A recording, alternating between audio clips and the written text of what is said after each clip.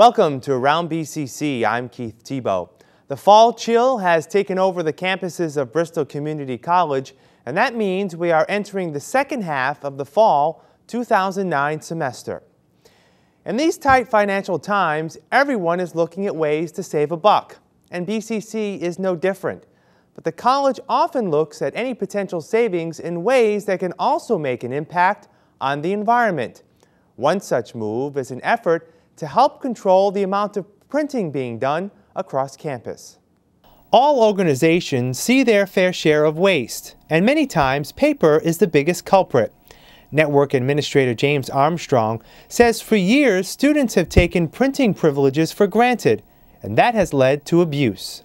We had a lot of waste. I mean, there was tons of paper being thrown away, people printing, mass amounts of, things that were unnecessary. They were printing, they would go and print PowerPoint presentations, using full screen mode, black text. I mean, and it was 200 pages long, and then they'd see the amount of pages that it took up, and they were like, I don't want this.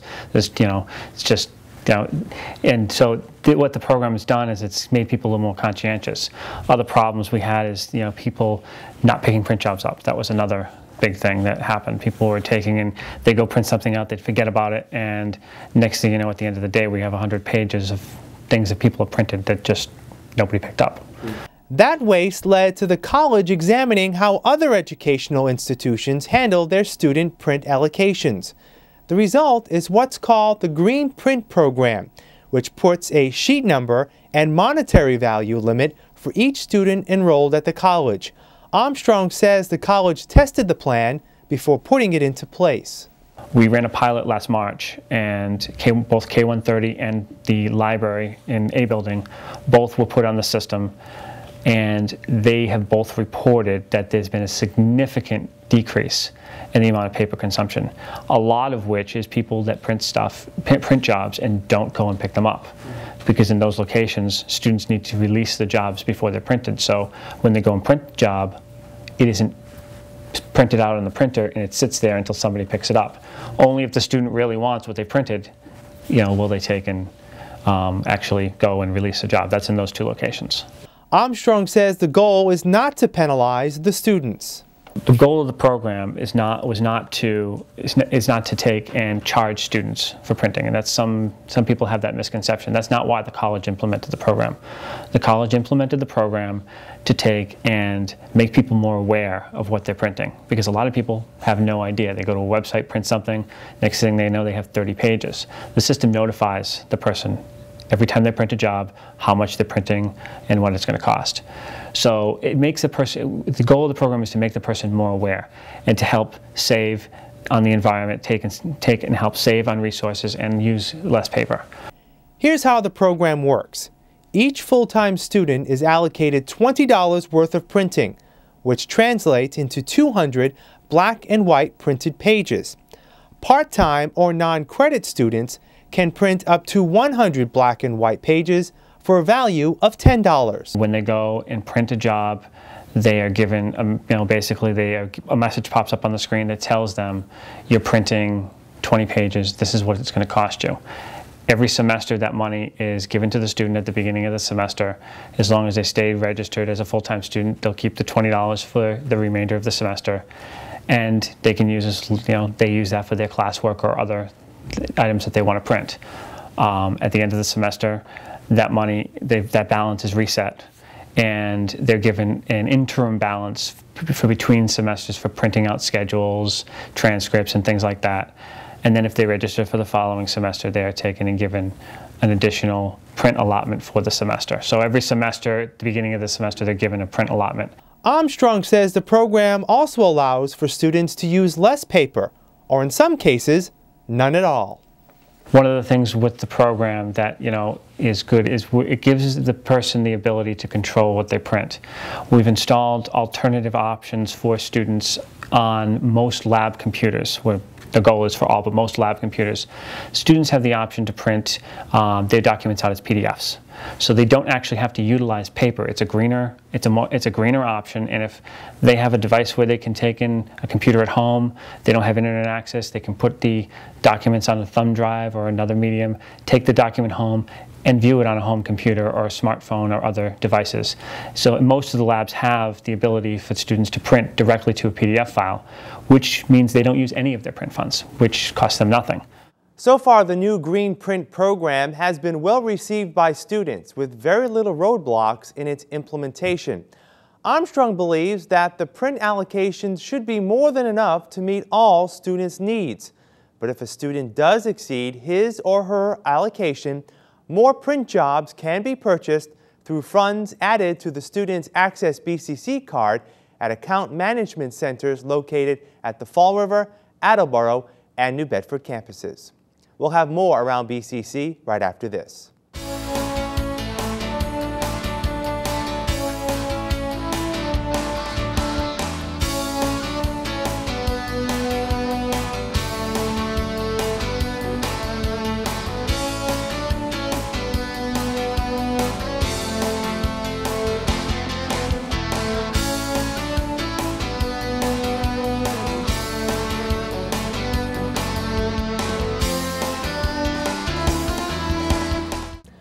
Welcome back. Bristol Community College has for years outreach to many sectors of the international community, and this year they've instituted a brand new program, and they're part of what's called the Community Colleges for International Development, or CCID, and there are a number of international students here at BCC for the first time, and we're going to talk a little bit about the program now and talk to some of those students as well, as it's an exciting time not only for Bristol Community College, but hopefully for these students as well. Let me introduce who I have with us today. First, I have Peter Schuyler. He's the Dean of Math, Science, and Engineering. He's also the coordinator of the CCID program. Thank you for joining me. We have Tuba Nzuza, who is one of the international students, and also Touch Maluleke. Maluleke. And I did it right? Yes. Two students who are both from South Africa? Yes. Here at BCC, they'll both be here for the entire year, correct? Yep. Yes. Peter, let me start with you. Talk a little bit about what the Community College for International Development program is, and how did BCC get involved? Okay. It's a program that's sponsored by the Department of State to be able to bring students from other countries and allow them to experience essentially the community college experience the same as our students do. So it allows students who come from various different international backgrounds who may or may not have a similar community college type structure in their countries to be able to come study in the United States, learn about the United States, how its government works, how society in America is, as well as gaining an educational degree over the year that they're here. Are there any set of criteria that BCC had to meet in order to be involved with this program, and what are they? We needed to be able to support the students primarily, which was there was a variety of different programs that they were focused on. There was different host countries, Egypt, and then a variety of other international groups. So the idea is that BCC had to be able to provide programs that students could complete in a year to be able to return to their country, and then the majority of them appear to want to go on to get continued education in their country. Now, does the State Department work on securing the students and getting them here in terms of qualifying which students will come as part of this program? CCID is part of a Fulbright grant as well, and they take care of in each of the host countries. There's an interviewing process and an application process where all the students are pre-screened. They have to meet certain academic requirements as well as background requirements. And then the students are brought here. All of our students, for the large part, were at a pre-academic at Northampton College in Pennsylvania. So they spent 7 weeks there, and then they came to BCC, and they've been here since early August. Now, how many students are here? We have 2 of them here today, but how many in the entire program? We have 7 this year. Okay. And these 2 gentlemen are from South Africa. You mentioned Egypt. What are some of the other countries? Guyana and Brazil. Okay. Now, those are part of this specific program? Yes. Now, how many other community colleges are involved? Do you happen to know? I think there's something like 30 to 40 different community colleges that are participating in the program.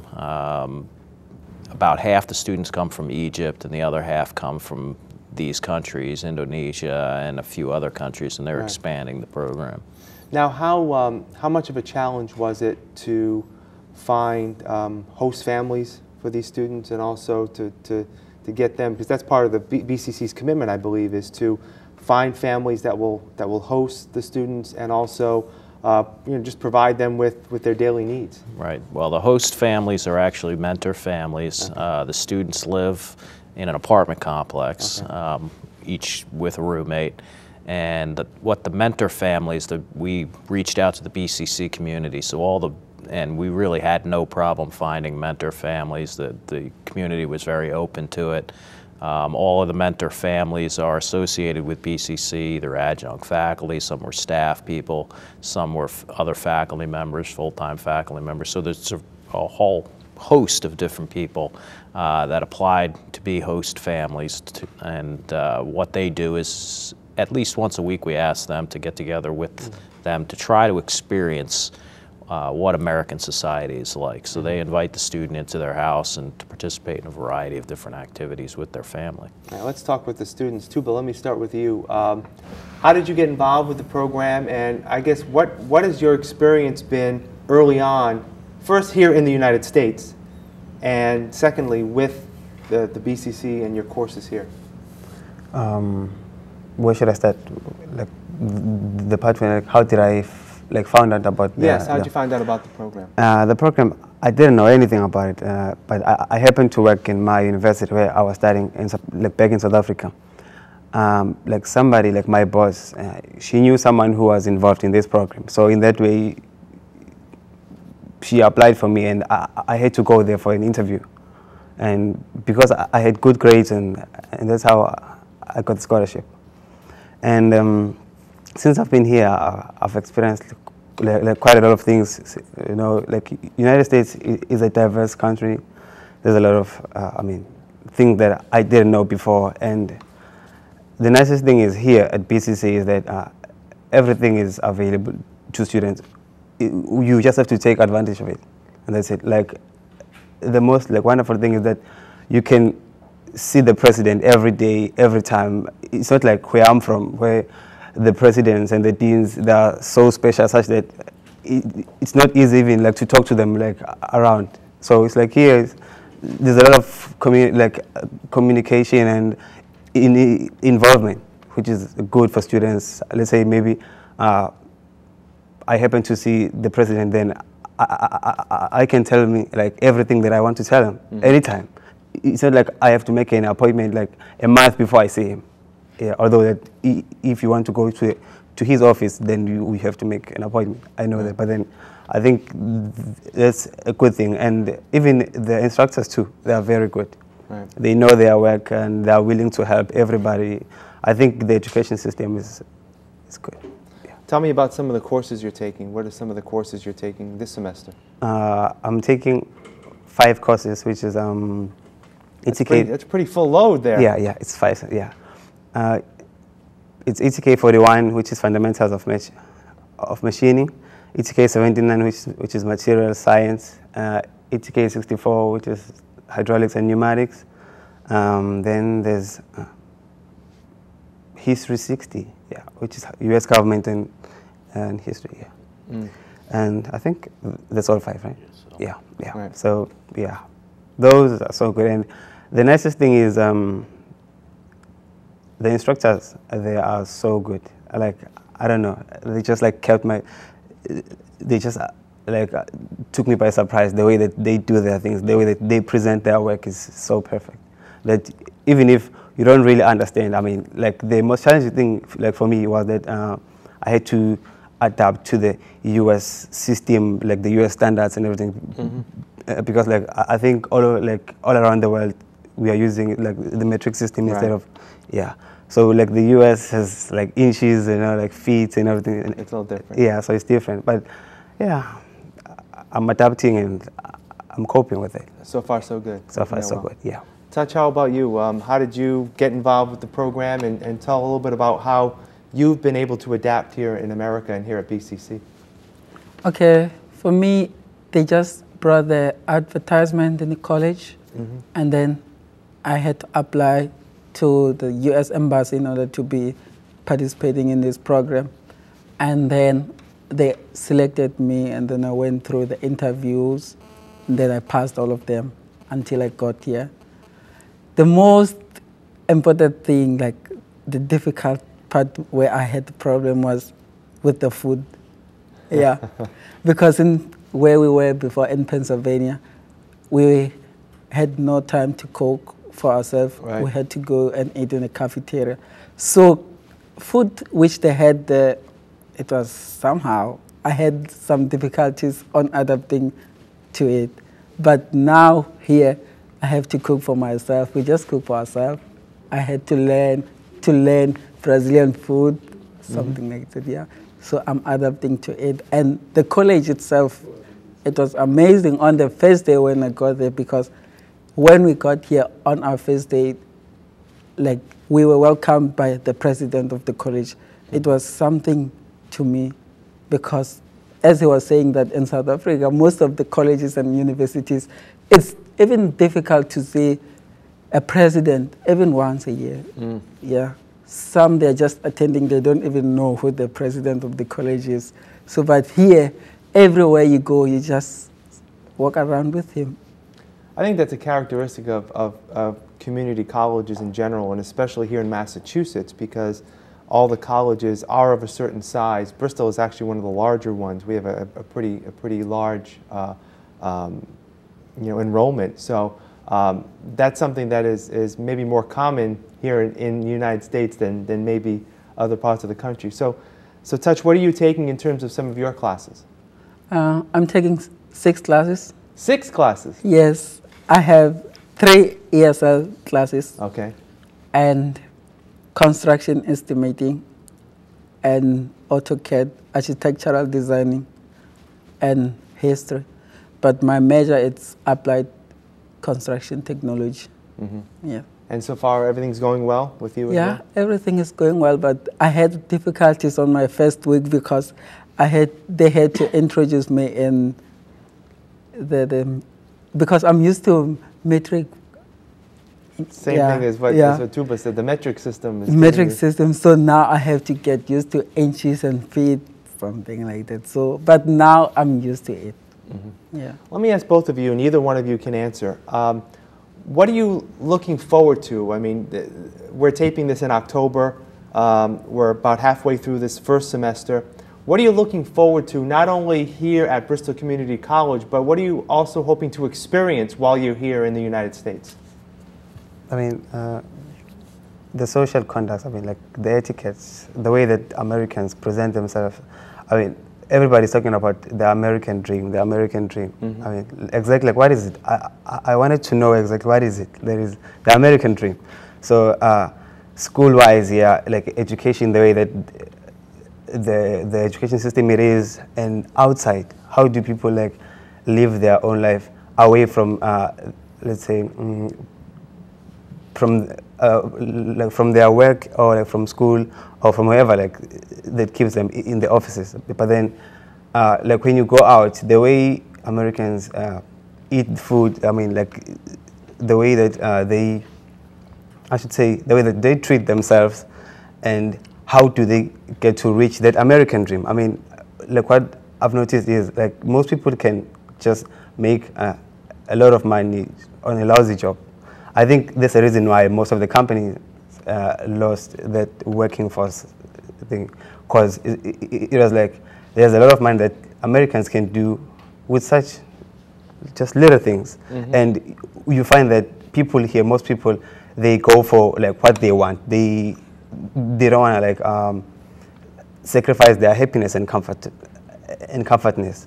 Unlike in other countries where you work because you are challenged, you work because you want to do this and that, and then like you don't like what you're doing, but then we're just there. There's nothing else. Yeah, and then there's nothing else like to do. But then here, it's like there are a lot of opportunities, a lot of exposure. I mean, yeah. Peter, let me ask you as we wrap up. This is, I believe, the first year the college is involved.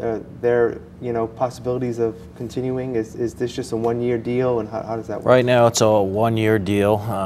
We have to reapply every year, and hopefully we'll be able to continue the program in the future. But I think one of our missions at the college is to increase our international exposure and bring more students on through programs like CCID and other grant programs. So we're looking to expand the entire international student population and get a greater exposure through programs like CCID. Well, I want to thank the three of you for joining us today. Maybe we'll have you back in the spring and see how you made out as you finish your year here at Bristol Community College. All the best. Thank you. Thank you.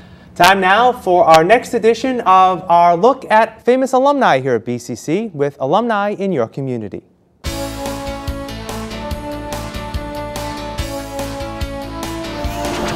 My name is Michaela Gagne, and I'm a graduate of BCC, class of 2008.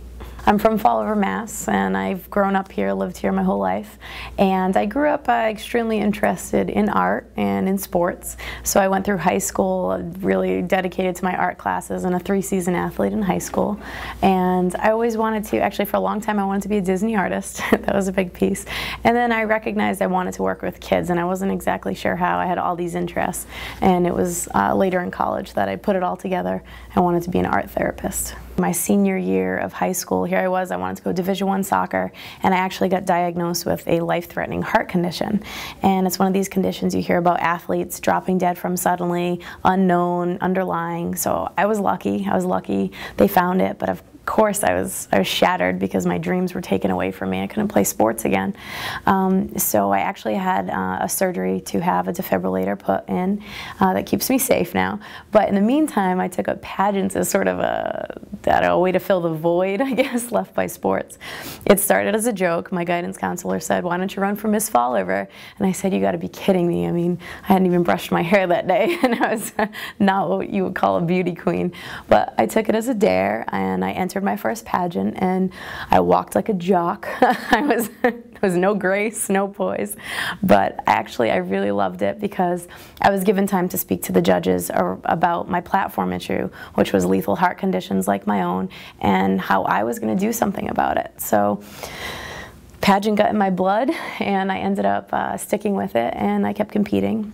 In 2006, I became Miss Massachusetts and started becoming national spokesperson for the American Heart Association, Parent Heart Watch, and several other cardiac organizations. I pursued my education at the University of Massachusetts at Amherst, where I was an art major and a psychology minor. A wonderful time, I had a great time. I concentrated in graphic design, digital imaging, and photography. And at that time I learned about art therapy, which was a great way to combine my interests of working with people, helping people, and art. So I went to get my master's degree at Lesley University and graduated from there in 2006 with a mental health counseling and art therapy degree. Art therapy is a really fascinating field because it basically goes on the concept that when you're in the counseling realm with a person, sometimes they can't communicate verbally to you, sometimes they don't want to communicate verbally. And there's all these studies done, for instance, with trauma and how our brain actually stores it photographically, so that when we say that there's no words for it, there truly are no words.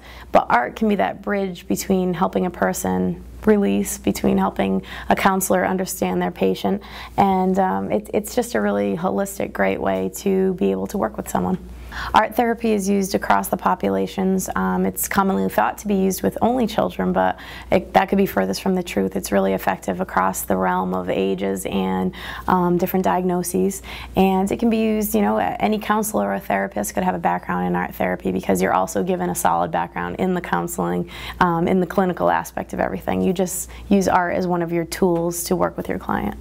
One of my prizes for becoming Miss Massachusetts was that I received a one year of free tuition to Bristol Community College, which was really exciting. I mean, at this point I had my master's degree, but I love to learn, and I'd heard wonderful things about BCC, so I was really excited at what I could jump into. In addition, my aunt teaches there, and she's always spoken wonders about it. So I the first semester I was there, I took 3 different classes, tried out a few different things, and one of them happened to be one of the thanatology classes. And probably a couple classes in, I got hooked, and I said, well, I'm going to do this certificate no matter what. And I ended up finishing and finishing up the certificate. I really loved my professors at BCC. I thought it was nice to be in an environment where it was small, I got a lot of attention, and it was a lot of hands-on stuff. I really enjoyed that. I enjoyed my classmates. We had a great time in the night school, and overall it felt like home. I work at St. Vincent's Home in Fall River, and it's a residential and educational facility for children in need. Most of our kids have a multitude of behavioral, cognitive, and emotional issues, as well as different educational issues. So I have the fun job. I'm the art teacher, and it's a great experience, and it's really useful to have an art therapy background to make art on a more meaningful level with these kids. I started 6 years ago, and at first I was in direct care with the kids, so I think I was able to understand them a lot. So when I moved into the role of teacher, it really helped with being able to incorporate ideas that I thought were just really meaningful. I don't cut and paste and glue with the kids. It's much deeper, whether it be a mosaic, which really, the project behind me is actually, they picked a positive word and they used the mosaic tiles to illustrate it. So it was a really fun project, but it's just being aware of what the kids' limits are, and giving them the freedom to just create rather than give them a grade for how good their art was. I don't believe in grades for skill. I believe in grades for participation and effort. When I see a kid really engage in art and get it and understand it and dive into it, there is no greater feeling. There really isn't. And sometimes that might not be with painting or drawing, but sometimes that might be when we're in the graphic design room and playing around with different computer images. And there's no greater feeling, because then you feel like you gave a kid this gift, this outlet where they can escape from a lot of the problems they have in their life and just be a kid and just have fun and just express themselves. Here are some other news and notes from around BCC. The college celebrated Hispanic Latino Heritage Month throughout October. The celebration included the screening of Hispanic films, music, and also included panel discussions on the role Hispanics play throughout the South Coast. The Hispanic culture also received special recognition as part of the International Club's annual Map Day celebration, which commemorated the students, faculty, and staff who hail from the over 50 countries represented across all BCC campuses. The second season of intercollegiate soccer is over, and it proved to be a disappointing one for the Bees. The men's squad finished with a record of 3-12, while the women finished up at 2-7. But not to fear, sports fans. The men's and women's basketball squads are currently on the court for their second season, and we'll have updates coming up next month. BCC has announced 2 new articulation agreements with other local universities. Criminal justice graduates can now have all of their credits transferred to the baccalaureate program at Salve Regina University in Newport, while management students can now take bachelor and master's degree courses right here at the Fall River campus through an agreement with Eastern Nazarene College. Congratulations are in order to 7 students who have been recently elected to the Student Senate. They are Joseph Frias, Gavin Lopes, Jessica Mendes, Abu Morrow, Melissa Pina, Alicia Souza, and Nicholas Staub. This group of senators will be in office through the 2010 spring semester. Even in these tough economic times, there are still some companies that are hiring. The college recently held a fall job fair where students honed their interview skills and applied for many part-time positions available at local companies. That'll do it for this edition of Around BCC. I'm Keith Tebow. Thanks for watching, and we'll see you next month.